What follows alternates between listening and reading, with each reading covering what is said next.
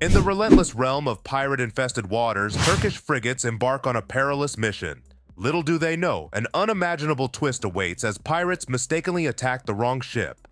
Can they outsmart piracy? What unforeseen dangers lurk in the open sea? On January 11, 2009, the multinational Combined Task Force 151, a Turkish warship, was established in Manama, Bahrain.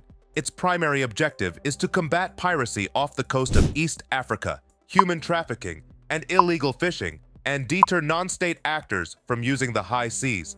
It is made up of a coalition of countries that share common interests in preserving maritime security and freedom of navigation. The Turkish government pledged to contribute to this effort by providing Turkish Navy warships. Initially, one frigate was deployed, but in June 2009, the Turkish Navy deployed two G-class frigates, the Gaziantep and the Gadiz. These two frigates worked alongside Allied navies to uphold maritime security in the region. They conducted patrols, boarded suspicious vessels, and provided escorts to vulnerable ships. By the end of September 2009, they had detained 24 Somali pirates and foiled 5 pirate attacks on civilian vessels while ensuring the safe passage of numerous merchant ships passing East Africa. The Turkish frigates played a vital role in countering piracy in the region, and their efforts were widely appreciated by the international community.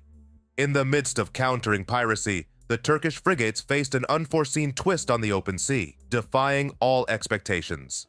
After completing their deployment, the two warships began returning home to Turkey in mid to late October. However, on November 5, 2009, during their return voyage, they received a distress signal from the Greek-owned bulk carrier MV Theophorus I. The ship was under attack by Somali pirates who had boarded it and were holding the crew hostage. The Turkish frigates immediately responded to the call for help, and after a brief firefight, they managed to retake the vessel and free the crew. This successful operation was a testament to the effectiveness of international cooperation in combating piracy.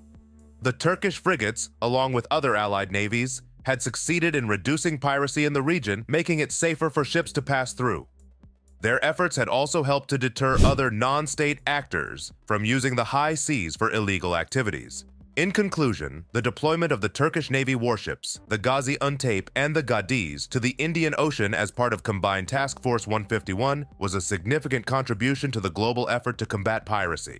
Their success in countering piracy and ensuring maritime security in the region was a testament to the effectiveness of international cooperation in achieving common goals. Another incident when the Theophorus was approximately 170 kilometers off the coast of northern Somalia in the Gulf of Aden when she came under attack by a group of 5 pirates on a lone skiff.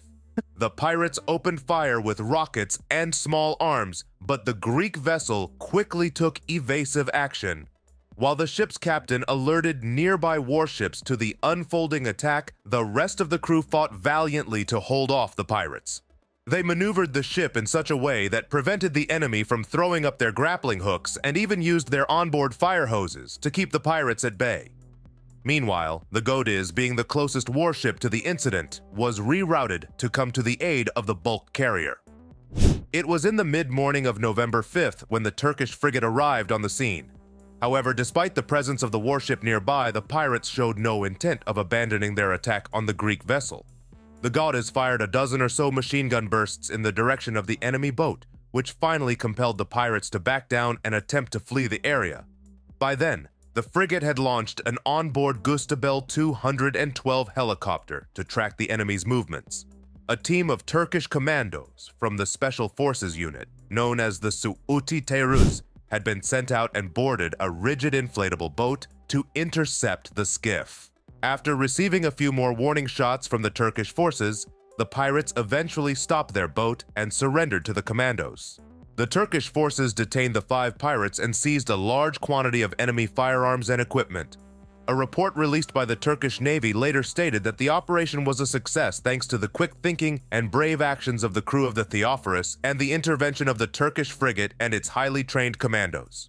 The hook used by the pirates to climb the ship was identified, and the Godiz was later relieved by 2 Allied warships in the area. After the incident, the MV Theophorus I continued its journey to Hong Kong, finally arriving at its destination. Meanwhile, the Godiz sailed back to its home base in Turkey, arriving at the Gold Joke Naval Base on the 19th of November 2009.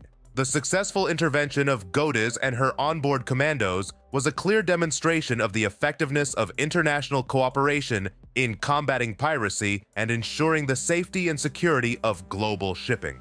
Could you imagine the adrenaline-pumping moment when the Turkish frigates faced down pirates to rescue MV Theophorus?